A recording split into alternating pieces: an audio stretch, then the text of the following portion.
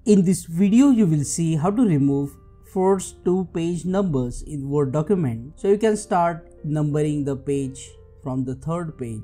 It's very easy. First, go to the View tab and select the option Multiple Pages. So you can see multiple pages side by side like this. Now we need to add a section break so that we can start page numbering from page 3. And to do that, go to the Layout tab and click on the second page. Under the breaks, select the option Next.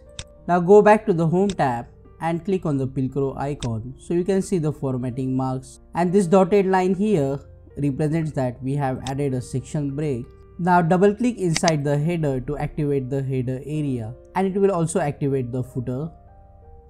Under the header and footer, click on Link to Previous. Now go to the Insert tab, click on Page Number and select page number. Under the alignment option, you can select where you want the page number. So I am selecting here center. You can see the preview.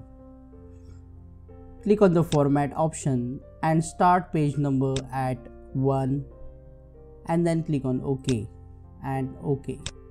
Now as you can see, the page number starts from the page 3, and if we go to the page 4, the page number is page 2. To remove this formatting marks, you just have to click on the Pilcrow icon to hide them. And in this way you can remove first two page numbers in Word document. Click on that like button, comment below and let me know if this video solved your problem. And don't forget to check out these useful videos related to Microsoft Word. Subscribe and press the bell icon to learn more tips and tricks quickly like this.